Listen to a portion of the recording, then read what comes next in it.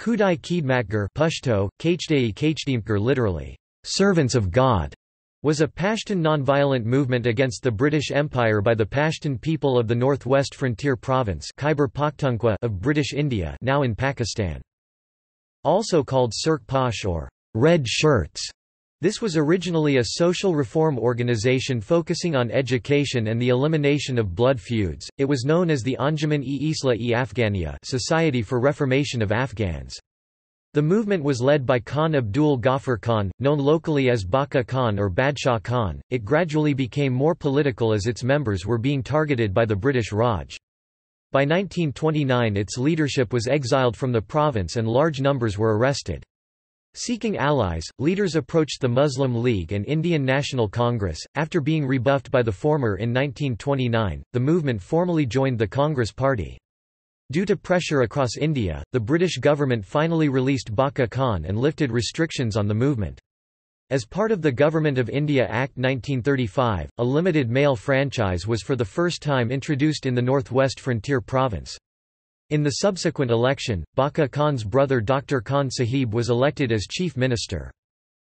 The Khudai Khidmatgar movement faced another crackdown for its role in the Quit India movement after 1940. In that period, it started facing increasing opposition from the Muslim League in the province.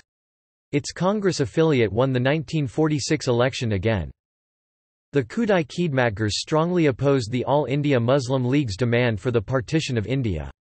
When the Indian National Congress declared its acceptance of the partition plan without consulting the Khudai Khidmatgar leaders, Baka Khan, the leader of the Khudai Khidmatgars, felt very sad and told the Congress, "You have thrown us to the wolves."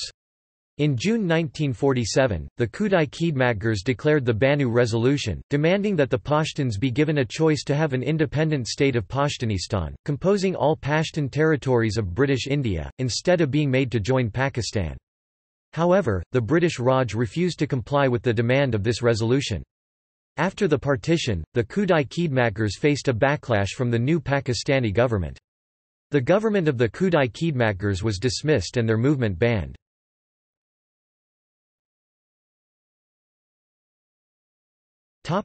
Conditions prior to the movement. At the beginning of the 20th century, Pashtun society was colonized, stagnant, violent, worn down by feuds, inequalities, factionalism, poor social cooperation, and plain ignorance. Education opportunities were strictly limited. Pashtuns are Muslims, and religious leaders and mullahs were known to have told parents that if their children went to school, they would go to hell.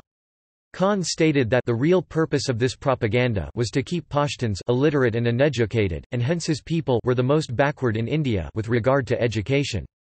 He also stated that by the time Islam reached his people centuries earlier, it had lost much of its original spiritual message.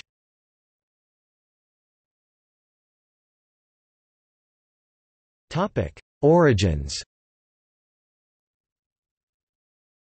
Formed out of the Society for the Reformation of Pashtuns Anjuman-e-Islah-e Afghan, it initially targeted social reformation and launched campaigns against prostitution. Baka Khan as its founder seemed to be influenced by the realization that whenever British troops were faced with an armed uprising they eventually always overcame the rebellion. The same could not be said when using non-violence against the troops. The movement started prior to the Kisa Kwani Bazaar massacre, when a demonstration of hundreds of non-violent supporters were fired upon by British soldiers in Peshawar. Its low point and eventual dissipation was after Pakistan's independence in 1947, when the Muslim League Chief Minister Abdul Qayyum Khan Kashmiri banned the movement and launched a brutal crackdown on its members, which culminated in the Babra massacre. At its peak, the KK movement consisted of almost 100,000 members.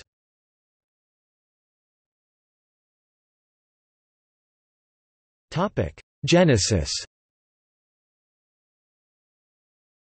Initially the movement focused on social reform as a means of improving the status of Pashtuns against the British. Ghaffar Khan founded several reform movements prior to the formation of the Khudai Khidmatgar, the Anjuman-e-Islah-ul Afghan in 1921, the farmers' organization Anjuman-e-Zamadaran in 1927 and the youth movement Pashtun Jirga in 1927. Trying to further spread awareness on Pashtun issues, Abdul Ghaffar Khan founded the magazine Pakhtun in May 1928. Finally in March 1930, almost on the eve of the Kisa Kwani Bazaar massacre, the Khudai Khidmatgar were formed.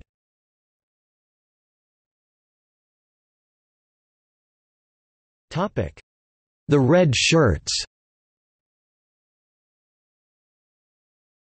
Khan drew his first recruits from the young men who had graduated from his schools. Trained and uniformed, they served behind their officers and filed out into various villages to seek recruits. They began by wearing a simple white overshirt, but the white was soon dirtied. A couple of men had their shirts dyed at the local tannery, and the brick red color proved a breakthrough. It was this distinctive color that earned the Khudai Khidmatgar movement activists the name, the Red Shirts, or Sirk Posh.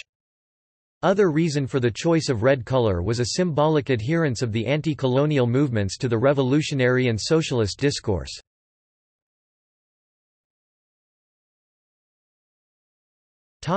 Structure. Volunteers who took the oath formed platoons with commanding officers and learned basic army discipline. The volunteers had their own flags, red in the beginning, later tricolor and bands, bagpipe and drums. The men wore red uniforms and the women black. They had drills, badges, a flag, the entire military hierarchy of rank and even a bagpipe corps. Khan set up a network of committees called jirgas, named and modeled after the traditional tribal councils. Villages were grouped into larger groups, responsible to district-wide committees. The provincial jirga was the ultimate authority.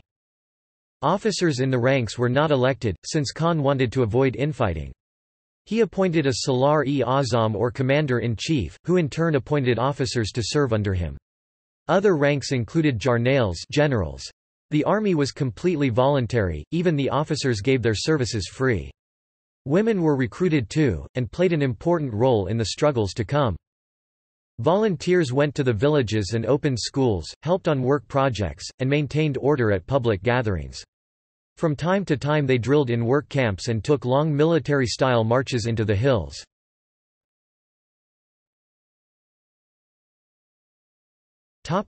Ideology. Under the influence of Abdul Ghaffar Khan, the movement advocated nonviolent protests and justified their actions through an Islamic context. Khan did not find Islam and nonviolence as incompatible. Despite that, the movement was intrinsically non-sectarian.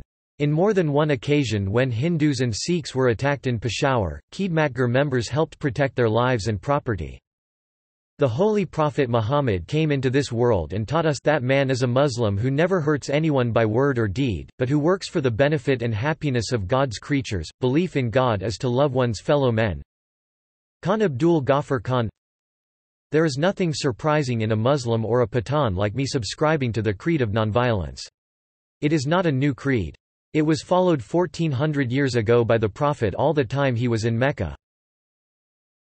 Khan Abdul Ghaffar Khan.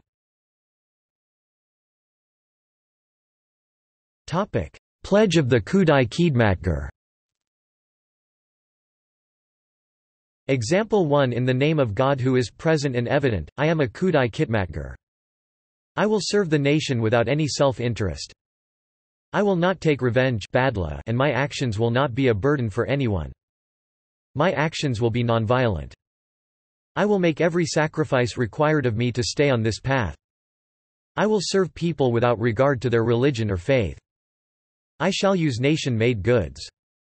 I shall not be tempted by any office. Example 2. In the presence of God I solemnly affirm that I hereby honestly and sincerely offer myself for enrollment as a Khudai Khidmatgar. I shall be ever ready to sacrifice personal comfort, property, and even life itself to serve the nation and for the attainment of my country's freedom. I shall not participate in factions, nor pick up a quarrel with or bear enmity towards anybody. I shall always protect the oppressed against the tyranny of the oppressor. I shall not become member of any other organization, and shall not furnish security or tender apology in the course of a nonviolent fight. I shall always obey every legitimate order of my superior officers. I shall always live up to the principles of nonviolence. I shall serve all humanity equally. The chief objects of my life shall be attainment of complete independence and religious freedom. I shall always observe truth and parity in all my actions. I shall expect no remuneration for my service.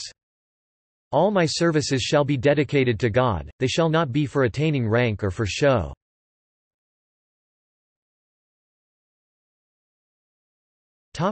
The Oath of the Khudai Khidmatgar. I am a servant of God, and as God needs no service, serving His creation is serving Him. I promise to serve humanity in the name of God. I promise to refrain from violence and from taking revenge. I promise to forgive those who oppress me or treat me with cruelty. I promise to refrain from taking part in feuds and quarrels and from creating enmity. I promise to treat every Pashtun as my brother and friend. I promise to refrain from antisocial customs and practices. I promise to live a simple life, to practice virtue, and to refrain from evil. I promise to practice good manners and good behavior and not to lead a life of idleness.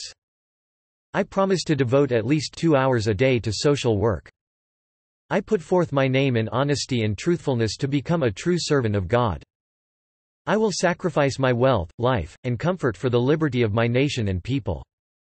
I will never be a party to factions, hatred, or jealousies with my people, and will side with the oppressed against the oppressor. I will not become a member of any other rival organization, nor will I stand in an army. I will faithfully obey all legitimate orders of all my officers all the time. I will live in accordance with the principles of nonviolence.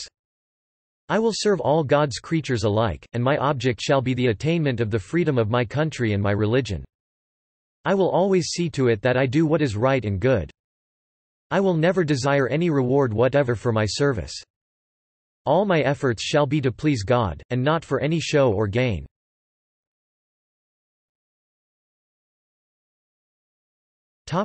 Anthem of Khudai Khidmatgar.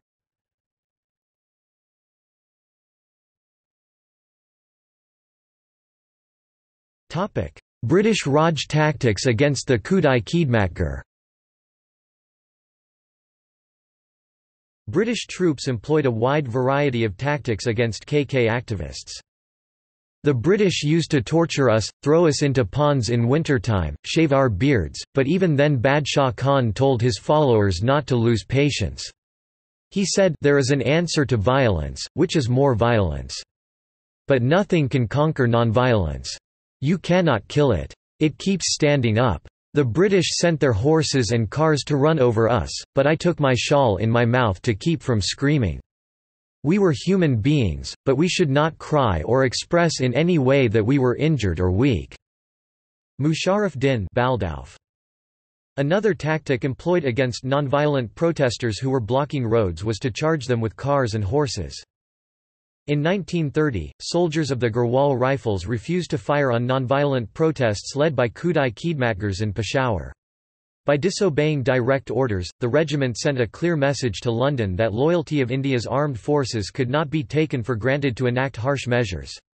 However, by 1931, 5,000 members of the Khudai Khidmatgar and 2,000 members of the Congress Party were arrested. This was followed by the shooting of unarmed protesters in Utmanzai and the Takar massacre followed by the Hathakal massacre. In 1932, the Khudai Khidmatgar movement changed its tactics and involved women in the movement. This unnerved many Indian officers working in the region, as in those days of conservative India it was considered a grave insult to attack women, more so in a conservative Pashtun society. However, the brutality increased, and in one case 5 police officers in Benares had to be suspended due to horrific reports about violence used against young female volunteers. The British bombed a village in the Bajor Valley in March 1932 and arrested Abdul Ghaffar Khan as well as more than 4,000 Khudai Khidmatgars. The British bombardments in the border area continued up till 1936–1937 because, India is a training field for active military training which can be found nowhere else in the empire, a British court concluded in 1933. Other alleged tactics ranged from poisoning to the use of castrations against some Khudai Khidmatgar activists. After the anti-war resignation of Dr. Khan's ministry in 1939 because of the events of World War II, British tactics towards the movement changed to employ divide and rule tactics through the instigation of sectarian and communal tensions over brute force. Governor George Cunningham's policy note of 23 September 1942, called for the government to continuously preach the danger to Muslims of connivance with the revolutionary Hindu body. Most tribesmen seem to respond to this, while in another paper he commented about the period 1939 to 1943, "Our propaganda since the beginning of the war had been most successful. It had played throughout on the Islamic theme."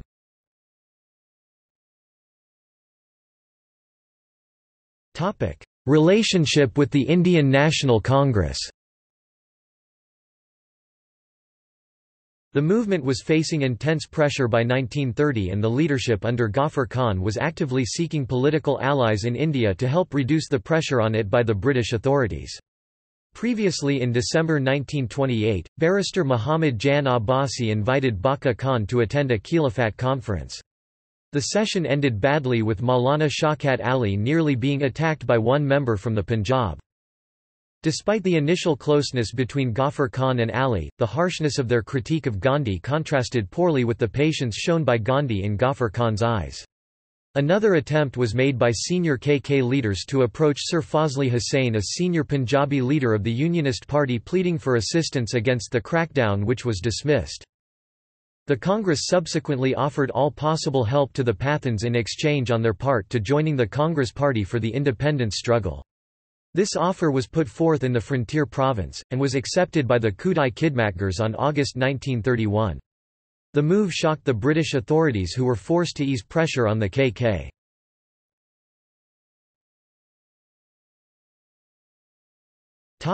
From mass movement to political party.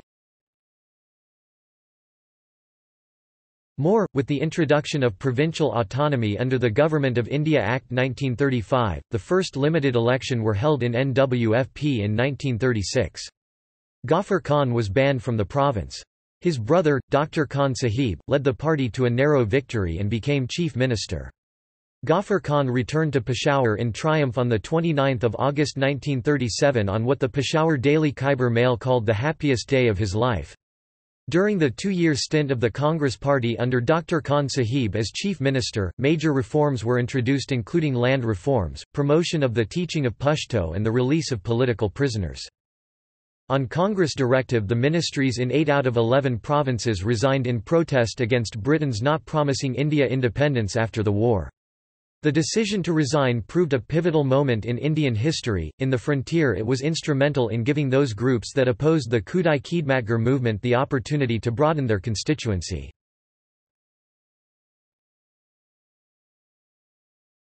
Subhash Chandra Bose.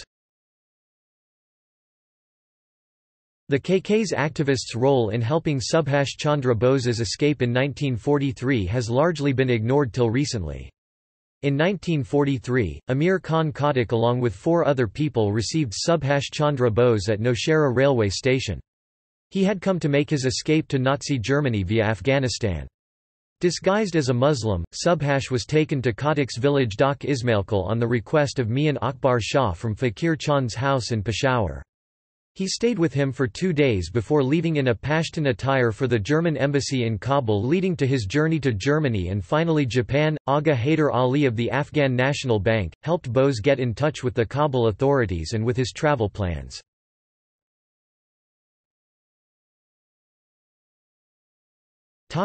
Conservative backlash. The increasingly liberal movement faced an increasing backlash from conservatives because of its support for the Congress Party amidst growing support for the Pakistan movement. The decision of Dr. Khan Sahib to support his daughter's marriage to a Sikh soldier led to some senior associates of Baka Khan to leave. Similarly, his son Ghani Khan's criticism of feudal landlords angered many conservative Khans and Nawabs, some formerly sympathetic to the movement. This coincided with a determined effort by the British Raj to discredit the movement with the assistance of mullahs and ulema allied with the British. The British governor, Cunningham, instructed the big Khans to meet each mullah on individual basis and tell him to serve the cause of Islam, for which he would be duly paid. The mullahs were told that in case of good progress they would also be considered for government pension. A Cunningham policy note of 23 September 1942 reads, "Continuously preach the danger to Muslims of connivance with the revolutionary Hindu body." Most tribesmen seem to respond to this, while in another paper he says about the period 1939–43, our propaganda since the beginning of the war had been most successful. It had played throughout on the Islamic theme.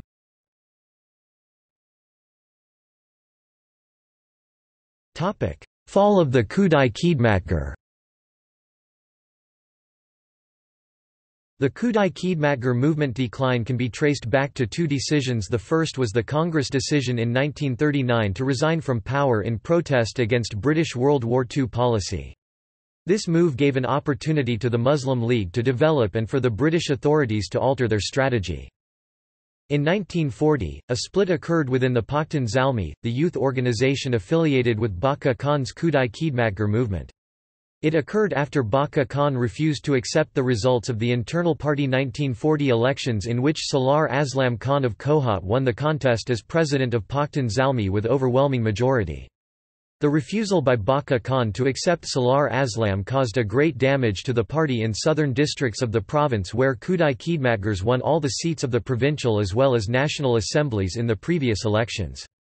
Salar Aslam was also a member of the Forward Bloc, and Baka Khan's argument was that he could not trust anyone but his elder son, Ghani Khan, whom he wanted to lead Pakhtun Zalmi.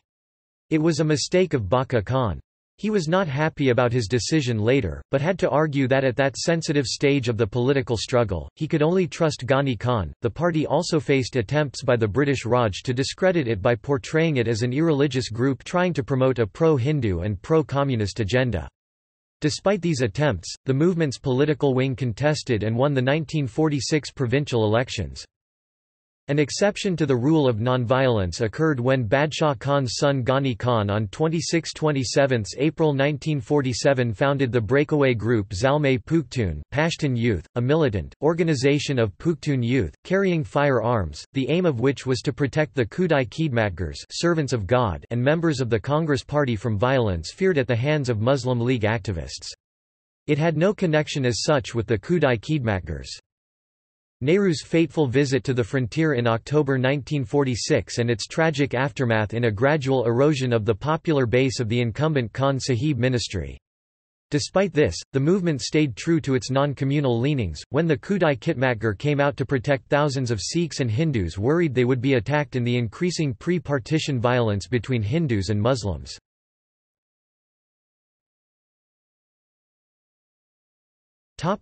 Post-partition.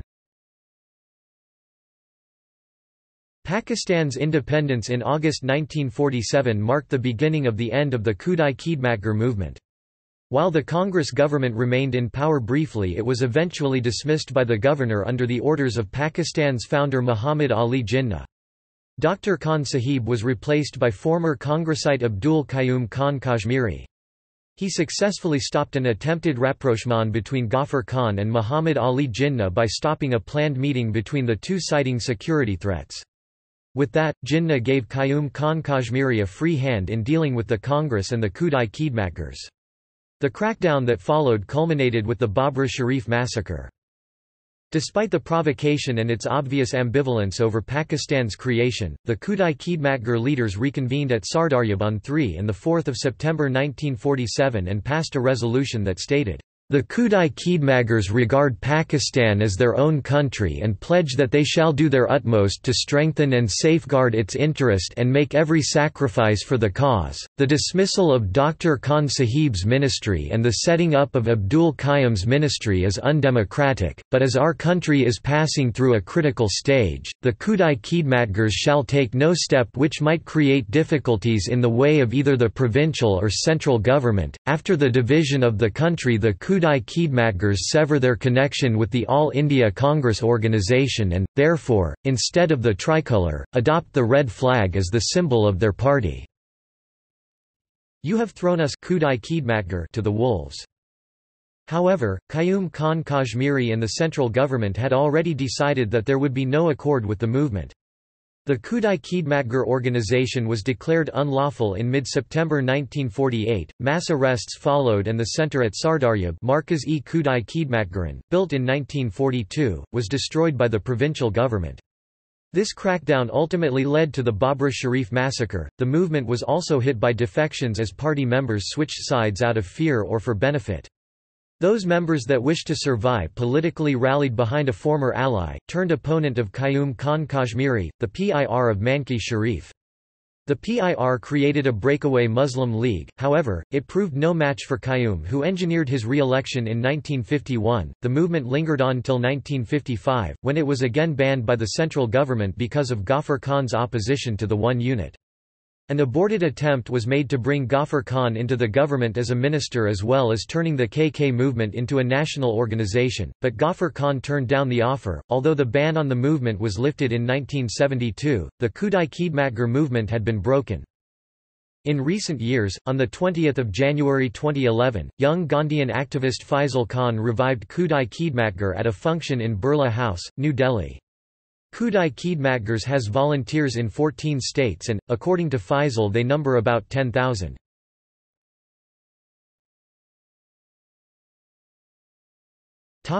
Criticisms. The Khudai Khidmatgar movement was a success in the terms of its opposition to British rule. However, the social effects of the movement have not survived. While the Ghaffar Khan family maintains a hold over the political philosophy of the movement, its history has largely been wiped out from official memory in Pakistan. The movement has also been criticized for its opposition to partition, and by that virtue the creation of Pakistan. As a result, it has been seen as a secessionist movement in Pakistan, and in the 1950s and 1960s it was also perceived as pro-communist, an argument that was used by conservative elements to discredit it as anti-Islam. The movement's claim to total non-violence seems flawed as well. Some critics argue that while the movement proved a success against the British, it, like other non-violent movements, would not have proved a success against another imperial power. This is supposedly proved by its failure to pose a challenge to the Pakistani government amidst a crackdown that was far more brutal than any done by the British. Others have also suggested that the Khudai Khidmatgar movement was not in fact as non-violent as its supporters would argue. Writers like Schofield and Banerjee have documented cases of attacks on British personnel and soldiers.